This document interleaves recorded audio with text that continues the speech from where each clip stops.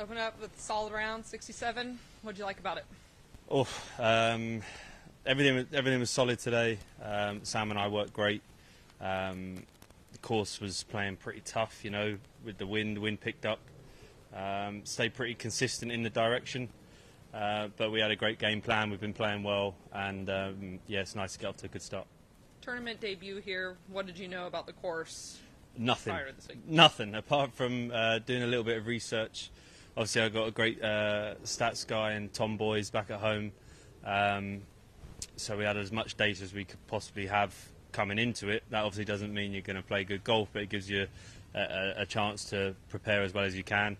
Spoke to Ryan Armour last week in my first 2 rounds. He was saying I'd enjoy 18, whereas he doesn't because he's got to go way left and I can take it over, and now I understand why. But yeah, it's a tough golf course with the wind, so control my golf ball well today. Windy in the morning and afternoon wave. Yeah. You have experience playing in wind.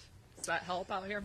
I guess so. I wish I'd have hit a couple on 16 and 18. I had it like quite a lot into wind, and I definitely was a club out. So, but we got a lot right today, and you know, learn from those 2 mistakes, or not mistakes, just misclubbed, and take that forward, and hopefully have 2 better chances in the next few days.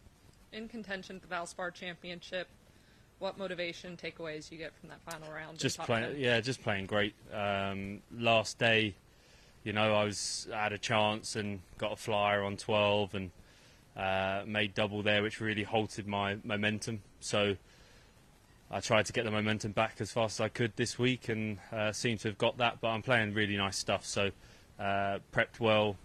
Came into this week like another opportunity, and we've taken that to start the round. Perfect. Thank you. Short and sweet. You in the back there? Anybody? Anybody else?